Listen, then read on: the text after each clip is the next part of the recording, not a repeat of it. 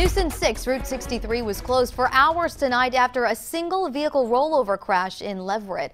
State Police Sergeant John Ruffalard told 22 News the driver suffered serious injuries and was rushed to Bay State Medical Center in Springfield. Take a look at that car wreck.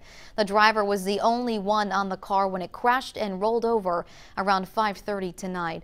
The State Police Accident Reconstruction Team was called in to determine what happened. Route 63 was closed between Montague Road and Depot Road.